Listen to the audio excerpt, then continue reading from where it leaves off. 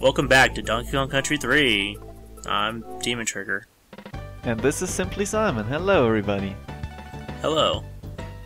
And this is a ugly bear with nasty clothes. I think he's a goon because he's wearing a fedora. No, that would make it. I think that would make him a TV troper. Yeah, you're right. You're probably right.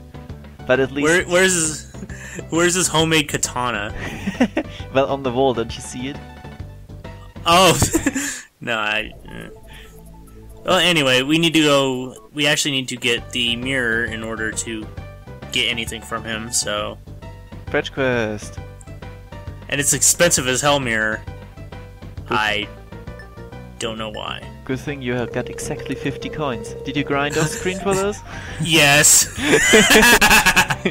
I had to grind for... always like 5 coins short or something when I do this part. Even if you take every secret in every level so far, you won't have those 50 coins. Mm-hmm. It takes quite a while. On the other hand, you don't have to do this, so I'm more or less fine with it. I think the overall thing in this game is absolutely acceptable. It is just fetch questing to and fro, but it gives you something to do, it gives the whole thing meaning, and why not? Yeah, as opposed to just moving from point to point. Yeah, it's completely optional, but it is something that's definitely better than in the second game, and those moments are rare enough. So, we're gonna start Razor Ridge with this level. God, oh goody. Damn it, this is one shitty level. Yeah, you already see Quawks right there, you can tell. I mean, I used to despise this as a kid, and I liked playing this game as a kid. Not that I want to say I was a dumb kid, but I mean, didn't have that much better to do, and not that many better games to compare it with. Yeah, this world is just very boring in general. I think and the this level biggest especially problem with this world is that it really shows... Controlling Quawks, is that it really shows that we're starting to run out of ideas, in my opinion. So that there is a big oversaturation of gimmicks. It wasn't that prevalent in the worlds before, but it's really starting to show here. And sometimes level design is just ludicrously uninspired. And then there's also those the helicopter guys that show up in this world now. Those guys are annoying as shit. Yeah, I used to hate them so much. And especially in this level, it's the perfect introduction to them and their dickery. So we're just gonna kill things with ass barrels, because that works easier than just dropping them on people. I forget who mentioned it, but yeah, basically ass barrels. Yeah, more or less. This is more or less exactly the same bonus game that is like 3 times in Donkey Kong Country 2, where you have to shoot those guys, but here it's far more clunky because Purple Quawks sucks. Yeah, so you have to go grab a barrel, drop it on them, go back for another barrel, do it again. Yeah. It's pretty bad. It's a shame too, because they probably, well, I don't know if they could have, but they probably they probably could have done more with this and actually made it not suck, but I don't know. I think the fact that it's Squawks in general just makes it suck, because then you're instantly compared to Green Squawks, who has the ability to not have to deal with this shit. Yeah, and it's not like I like Green Squawks in general, but at least he can defend himself, you know? This guy has just bad flying controls. And no way of dealing with this. Not that those guys wouldn't be invincible anyway. Yeah. I don't think there's any TNT in any of the levels where they're in, but they're pretty much invincible. I can't remember if they can. Whoopsie daisy, enemy out of nowhere! Yep. Good thing that's not bad level design. Oh hey, go back to fetch that barrel again. And again. One more time. Yeah. There's the coin. Oh, I fucked it up. Gotta go back. Yeah, and going in between 2 of those guys, this is a second instance now, and I think it's going to repeat it like 3 more times in this level. It's basically narrow pathway with a copter guy up and down. Yeah. Times 1,000. Exactly, and oftentimes you don't even see them coming, because their annoying noise is everywhere in this level anyway. And also I had said before that they probably could have had like more interesting coin puzzles for this, and I got lucky here. I don't know how the hell I managed to do that. But they could have had more interesting coin puzzles for like Quawks, but they don't. It's dumb. Exactly. I think this is the only other level he shows up in. I don't remember offhand. Hopefully. Exactly. And then run right into nowhere. that guy. Just please wait at every single turn because there might be an enemy coming. Yeah. It's just why not make it intuitive, you know? Like just show them beforehand or anything that doesn't require either memorization or stop and go gameplay. Yeah. It's bad enough in situations like this, Yeah. and I see you're as good at timing as I am. Yeah, especially when you're holding the barrel, you bounce up and down off the ground too, and you are kind of bigger since you don't want to hit the barrel either. And again. Yep. Great. At least I managed to get through with another life, so I got another barrel. Yeah. So. Now this used to annoy me so much. Way, skill shot, nice. Oh wow, I didn't even notice that before. Well done. Now here's an actual interesting use for Copter, other than just being an annoying dickhead.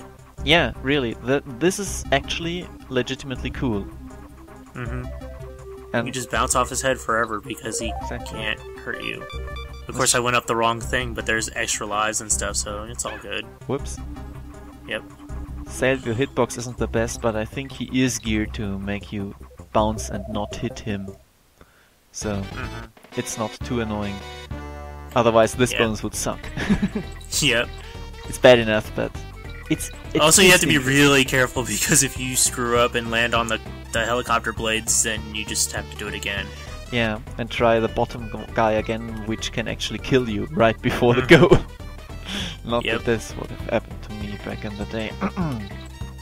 What a shitty level. Yeah, this level is not very good at all. It's also pretty long, and there is a big scarcity of DK barrels. And it's really easy to get hit with Quawks. Yeah. And the music is not that great either. It's kind of repetitive and the background is browner than a modern RPG, modern FPS. Yeah. Phew. No time to save, even though this is the first level of the world. Yeah, I feel you. Yeah. I like this music. It's actually a sort of like... It's similar to the Mario 64 castle music, like on purpose, because she is playing N64 right now, but it's not exactly the same, so it's kind of nice, I guess. It's weird, but... That's pretty cool. I think this is one of the few tracks that are made by the same composer of the second game. If I remember correctly what someone else said in the thread. Yeah. I'm sorry, I had forgotten about that somebody already posted that. No problem, it wasn't me. Oh. I'll walk, yeah. Yeah, I'm gonna walk across this sky. Why not? Well, he could climb. Theoretically. Yeah. It's not like you're doing anything else in the levels.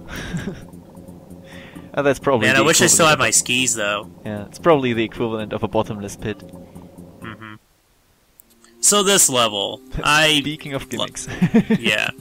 I like the idea, but again, just like Ripsaw Rage, it's just auto-scrolling. Yeah. And even then, it's kind of not like the rope being on fire doesn't really add a threat because except when you get hit like that, but it always happens to me too in this spot for some reason. Completely. But like it doesn't really make it threatening because the screen scrolls at the same speed, so you just have to keep going up. You don't like. There's no like, oh no, I don't know if I can make it up there before the fire catches up kind of thing. It's just. Yeah, I think it's I'm a here neat dodging. way to show how the auto-scroll works, because, well, there is no going back in this case, and so many auto-scrollers just have randomly bottomless pits everywhere when the screen catches up with you. But it shouldn't have been auto-scrolling in the first place, in my opinion. Like here, this is fast, this is good. You see, you're trying to outrun the fire. You're not going at the same pace of the fire with the screen. You managed to almost outrun the screen, but the screen won't let me, so yeah, it's kind of pointless. Yeah, if it were speed-based, if you had to outrun the fight, would have been a far better level. I mean, and every single bonus and hidden thing in this level is going to be you leave the rope for a bit. Yep. It's kind of limiting. Yeah, it pretty much is. The only thing that's tricky is that sometimes they're like, you have to scale up the cliff like I did for that first bonus, but otherwise it's not even... Yeah, that was kind of cool. Yeah, that is actually kind of nice how they made an unavoidable enemy, so you have to do that. But this was not cool though. I always get hit by this guy too because there is no way of seeing him. At least they get a decay barrel right afterwards, as if they realized it. Yep. You always gotta take leaps of faith here because there's lots of invisible barrels. It's not like you've got anything better to do. I think it's not that bad of a level. The designers in this series have always been very good at making repetitive things not too bad because they give you shit to do. Like collect bananas on the side or dodge all those bees, and it's actually good variation in this level, so I don't mind it too much. It's just long and not too terribly exciting, but it's not like shit or anything. Basically. Not like the last level. That's just boring and unfun to play. Yeah. This part is kind of tricky because these guys go in at weird angles, but... Yeah, it always trips me up. Good job in dealing with them. And other than that, it's just left, right, all the time. Thanks. Yep. Absolute no variation. This here is a dig. Yeah, because if you don't climb all the way up here, you can't get up here without that rope. Exactly. And the rope will burn all the way over. And but then you take the barrel, jump off, and realize you've done a big mistake. Because you can't get that guy. You have to throw the barrel from the top. Then you don't even see him because he's just in the middle of that tunnel. Yeah. It's a waste of Then you go in there time. and it's like bump. Okay, and so we got the broken chairlift. Furry Kongs. What? That's kind of awkward. Finders keepers is my wrench. Oh, whatever. I mean, you can use it to defend yourself against head crabs. Yeah. Use it for free. The other guy didn't charge either. Wrong game. I was thinking of System Shock. Yeah, he says for free, but the other guy didn't charge me either, so... apparently somebody's doing the business wrong. I mean, it's not in season anyway, or is the snow? I know. So why should they charge you? Why should they even have the lifts running? I don't know. How does this place not have snow when it's like right next to K3? Yeah. I don't even know. I'm confused. So we both missed a very cheap Simon Says gag here. Yep. Good thing. So. Oh yeah, and a slightly annoying thing is if you go over to where the chairlift goes, you have to wait for the chairlift to pick you up. But don't mind that. I mean, it makes sense, and yeah. It's not like the overworld is terribly made for speed anyway. So. So hey, did you like Glimmer's Galleon? Because here it is again. At least we don't get blinded whenever we turn around. Yep. But wow, this is a boring level. Yeah. It's a completely pointless gimmick, and I always hate darkness gimmicks in games, because either they are really, really annoying, or they're pointless, like here. Yep. What remains is an underwater level that's, well, you got on guard, so the challenge is absolutely nil, because you can destroy everything. Yep. There is no time pressure involved in getting those fishes to light up. Nope. And even if it goes dark, you can still kinda see, so... Yeah, exactly. And you've got the same obstacles repeated time and time again, which is going to be very apparent in the second part of the stage. And it's just far too long for its own good. Yeah. Really boring to play. Yeah. Another thing that's prevalent is the whole columns with enemies in them that go up and down, but these guys aren't invincible, so you can just kill them and make it a non-issue. Exactly, it's very prevalent in the game itself, and in this level especially so, and it's even more pointless than at any other time, because you've got on guard. Yep. So this is a nice reminder, callback of the bonus levels in the first game. Yeah, I like the first game somewhat, only I just don't like 100%ing it because that's terrible, but yeah, it's you also don't really need completely to. pointless, but yeah. well, the first game isn't bad at all. It's a bit it's a bit It's rough a bit at the rough, edges, but yeah. I mean, this one is too, but it has the big problem of being, well, the third. Yeah. It has no business being as mediocre as it is. So, going between enemies that move up and down. I haven't seen this before. Like, not in the game, and certainly not in the first stage of this world, or in this stage even. Yep. Man, and this place is so confusing. Yeah. I always get lost here. Then I realize I missed the bonus, and oh god. For example, there is something hidden up where those fishes roam, obviously. But what is it? Maybe a life or some bananas? It could as well be a bonus barrel. If you're missing one, you have to explore every nook and cranny. And then especially if you run out of time on the light while you're exploring for stuff. Whoops, enemies out of nowhere. Yep. Oh man. At least those guys are going in the right direction to, well, not surprise you. It's not that hard, come on. And hey, this is literally copy-pasted of the same column we've had before. Yep. Yeah, not a single variation. That's just so lazy. Yeah. And it's not like the level needed this kind of padding, because it's too long anyway. I'm sorry if I'm complaining too much, but... Yeah. Now this bonus is kind of weird. I feel like this bonus was just to find the coin until they decided this is too annoying, so we need to give them a trail of stars to follow. It or would something. be way annoying if it were a maze like in Glimmer's Galleon. Yeah. Like this, it's pointless again, but I don't mind it. I mean, it's a nice juxtaposition to the bonus we had before, where we were in one room and had to get all the stars, and here you got to follow a linear path. I just think they maybe would have learned from the second game, but I guess not. Since they just reused the darkness level thing, so... Well, I guess this level is better than Glimmer's Galleon and doesn't blind you. Oh, hey, fancy meeting you here.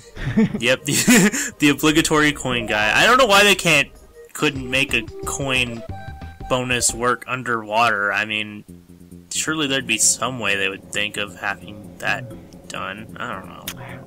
Can't think of one either, and the coins are pointless anyway.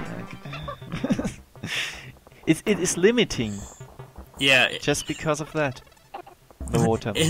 It becomes instead of how the DK coins were in 2, where you just have to find them in really hard places. This is just finding how to make the guy give up his coin, and it's not nearly as challenging as in the other game. But also, I guess, because you can't 100% this game without the DK coins. Yeah. So. Oh hey, another level with squawks and those annoying chopper dudes. Thankfully it's not the whole level. Yeah, and at least it's not Quawks either. It's the good squawks, so... Yeah. It definitely goes to show exactly how far worse Quawks is. But hey, it's Animal Antics again. Yeah. Yeah. For anyone who hasn't played 2, there is a level where you get all the animal buddies, and this is that level also in 3, but it's not nearly as good. I think there is a nice touch here in that the enemies that are prevalent in their respective sections of the level are those that carry items in them. Like there were the birds in the first part, and here they are the fish. Yeah. They don't carry much of worth other than just bananas, but it's kind of interesting to say the least. They're just used as normal enemies that carry a single banana then. And they were obviously hard-coded to carry something, so... Yeah. Yeah. And I think this level is a very good example of an oversaturation of gimmicks. It has got the whole switching thing, but really it is supposed to be about those guys throwing the bombs. Who are really annoying, and I'm really glad that it is not completely about those fuckers. But on the other hand, it lacks focus completely and utterly. Also got the spinning dudes, which were in the first level, And yep, and the second level. They show up everywhere in this world. I think except for the last level in the underwater one. Good reflex always get hit here. Yeah. And here's something you'd never know about. Yeah. Fortunately, Ellie will wait down here for you, but doesn't make this bonus any less annoying. Hey, got Ellie again. Because why not? Yeah. I guess because since you have to jump off her, they couldn't figure out a way to get her into the bonus level, so you have to get her again. Yeah, obviously. This is also not a very good bonus or anything. Yeah. You're using the same technique you used to get the bonus in the bonus. Great. And also, if you screw that up somehow, then Ellie doesn't reappear, and you have to do the level over again. Oh, great. Or start over from halfway point. Yes! Buddy. Yes, he is. He is amazing. I love him. Automatically makes everything better. Still can't kill those dudes, though. Yeah. Even with spider webs. Too bad, really, yeah. But again with the birds, I said, hey! Yeah, that was so short. Why couldn't we have him for longer? Yeah. This is actually clever though, the guy signifying that there is something up here. I mean, you could, of course, just look everywhere upwards, because if you get Squitter, there is bound to be a bonus at high places. But I think this is a nice way of giving you a non-obvious sign that there might be something of interest here. Yeah. It's kind of the same way they use, like, single bananas and stuff. Exactly. Only in a different way. Exactly. It's clever. I appreciate that. And bonus itself, let's scream bananas. Yeah. It's also not utilized as Quitter in any way. It might be a bit hypocritic, because the last bonus I played about the bonus being the same thing that you used to get the bonus, and now it doesn't use... whatever. Yeah. It's not too good. And this is a bitch. Yep. Hey, what are you doing? Hey, what's up? And this is also stupidly annoying. Yeah. I did that completely wrong, so I got bumped off for being bad. Yeah, and also here, jumping down here, you have to turn around in midair, like that. Else you will lose the barrel on his shield, because the footing is so tight. I remember spending 10 minutes here to get this guy. Yeah. It's really annoying, and then he will throw you off, and you gotta get up there again. And, at least we got a nice palate cleanser after that shitfest. So, can you explain to me what a rumpus is? Yeah. This level is really good because it's just about moving fast and getting past bees. Exactly. It's almost completely devoid of gimmicks, except for, well, rope, and this is not intrusive. It reminds me a lot of Chainlink Chamber in the in the second game, and that was a good level. So this bonus is kind of tricky. We got TNT, but we can't really jump down through that shaft of bees, so we got to go around. Yeah, it's also clever. Yep. My question still stands. What is a rumpus? I don't know. Okay, I thought maybe just because I wasn't a native speaker, but... I don't remember offhand. I know it's a word, but... It might be something to do with romp. Like, if it would be a ropey romp, then I'd get it. Yeah. And it is a nice romp through a world full of ropes. What could also be construed as a secondary gimmick is bees moving in circles. Because that's very prevalent here. Whoopsie daisy, there is one. Also, I want to show off, I didn't quite do it this time, but if you get hit right here in the right way, you can get up onto that rope without having to do this section of the level. Nice. It's a nice shortcut if you were speedrunning the game or something, but... Pro tactics, huh? Yep. Not doing this for just the banana bunch? Whoa, whoa, whoa, whoa, whoa! That was close. That was close. Nicely done. Well, yeah, this is actually action-packed and exciting, so... Oh, come on. I could that was just me being dumb. This part especially reminds me of Chainlink Chamber, but it's actually a bit cooler than in the second game, because they're moving so fast and not up and down. Oh, hey, what's up? Yeah, those guys are always just really standing in pits and... What do they do in their off time? They just stand around. They're guarding, okay? Whoops. I guess so. Nobody told them what they were guarding, but... Well, obviously the coin, but... Yeah. They're just like, hey, you, stand in the bottom of this pit. Oh, and we got this guy again. I hate this guy so much. But fortunately, it's not too bad. You see that if you go for that banana, you get a shortcut. Yeah, it's really obvious. It's cool, I think. It's kind of cool. It's a nice way of using him in a not obvious way again. So it's not like they completely ran out of creativity in this world. It's just some of the levels show problems. Oh hey. And yeah, he's the one with the bonus barrel. So if you lose him, you gotta do the level over. Is there actually a chance to lose him? If you do the normal path, I think you can, but you just use the shortcut and. But it's really safe with the shortcut, and why wouldn't you get it? So I don't think it's too bad in this case. And it's not like he is made into a barrel that you can then throw off a cliff and. Yeah. This really shows that they considered circling bees a secondary gimmick of the level. Well, I don't mind that. I mean, it's a normal occurrence. It's not overpowering or anything. Yeah. And I always thought it was really cool that he was the bonus barrel. It's just a surprising moment. What? He is the bonus barrel? That's cool. Yeah, I'm just turned off on it because of a level we haven't seen yet. Yeah, I know what you're talking about, but this time, when I first saw this, I was really like, hey, that's cool, that's cool. Yeah. So this is Barbos, and the idea is you have to knock the urchins into the other urchins so that they fly away, and then you can hit it. It took me a great while to figure out back in the day. I mean, for a puzzle boss, it's not too bad. The problem I have with this guy is that he's actually really hard. In my opinion, at least. The second phase, you can go fuck yourself.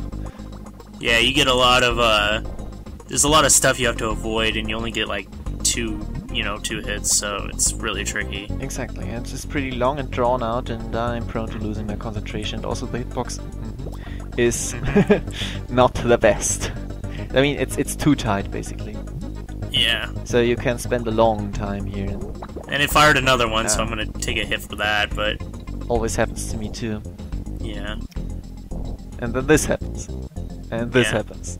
I tend to get surprised by that. I spent like a quarter of an hour trying to get those missiles to hit him the first time. Then I went down here, and then he went up again, and I got hit and I died, and I was mega pissed. Yeah, this is kind of tricky because he just fires a whole bunch of spikes, and I'm just grazing everything. Should get extra points for that. Yeah. There was this mechanic in Toho games, right? Good. So people look at the reference, great. Yep. But that's the end of him. I don't know. Yeah, it's not too long if you know what you're doing, but actually figuring it out, it's an experience. But it's and then we get sucked down the drain. Whoops! Get out of here! Don't want you here anymore. Fine, I don't want this world anyway. Well, the camera, now that we beat that level, the camera scrolled up more so we can see the castle that was hiding up there. Oh, cool. Okay. But first we gotta go pick a flower. Nice. It's a rare breed of flower that we haven't seen anymore, so hey, I picked it for you. You idiot! Now it's dead! Very perfect. It's going to wilt in 3 days. Good job. I feel that this guy isn't actually a botanist at all. He knows nothing of botany. He also knows nothing of biology. Apparently not. All of those bears are so incompetent. I think they're funny. Yeah. Speaking of incompetent bears... Oh yes, oh yes. We need to get our requisite hint for this world. I think he's trying to tell you something.